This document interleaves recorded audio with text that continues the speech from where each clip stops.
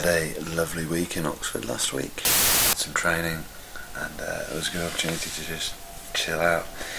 A good opportunity for me to do some more graft in the gym with Tweets, who's the conditioner. Now it's just a case of focusing for the Scotland week and getting cranked into the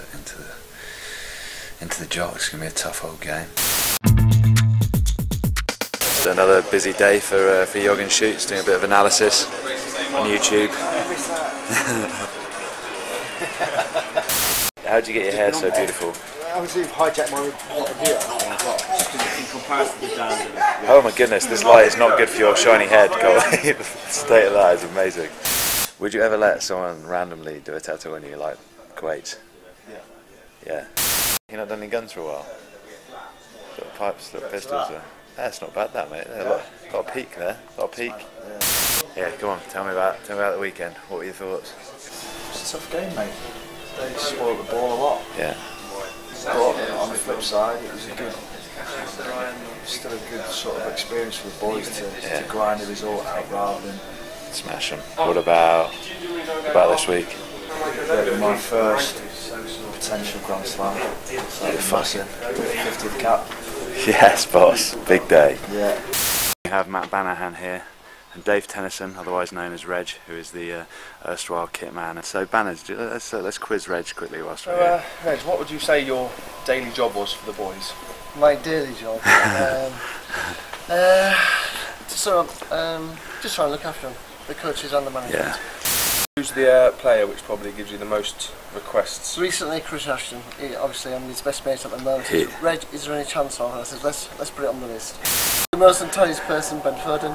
Most forgetful person, might be Lewis Moody, but maybe not. Thank you. Thank you so much.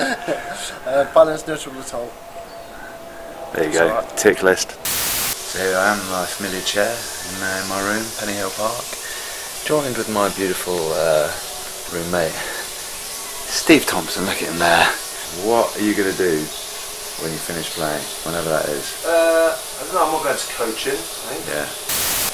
Definitely go back into a bit of bike riding and do a bit for charity, but then also, just enjoying life as well, Yeah. Rugby, like I said earlier, is a great life, but it's quite strict. Yeah. In the way you've got to do, you don't get that routine, isn't it? Really, and stuff like, yeah, exactly. So I just enjoy it and actually travel around countries that actually don't play rugby. So from a personal point of view, it's been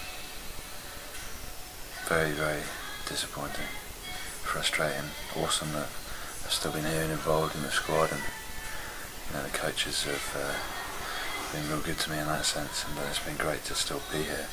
But in some ways it's made it even tougher because you're a part of every day the meetings, watching the training, but you're not a part of what's going on the field. And that's it. I'll be back soon enough. A couple of weeks I'm hoping. Obviously ruled out of this Ireland game now. There's no point in coming back too early. I'm hoping to get back for the Bath Leicester game, obviously my old club. That'll be flipping awesome.